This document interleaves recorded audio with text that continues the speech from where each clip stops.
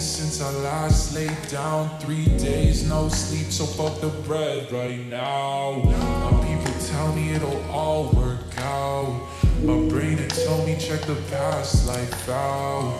You were fucked up, now I throw up when I compare it to my now. Wow, I got some problems I should really sort out instead of running head down. Living piece of shit, you smell the fumes from my house. And it ferment cause I never go out loud. Bring us something else and I might take my lights out. It's not fair for others, swear I care. For others took me years to raise my head and share the air with others. Now I smother them, I aim for anti-sin.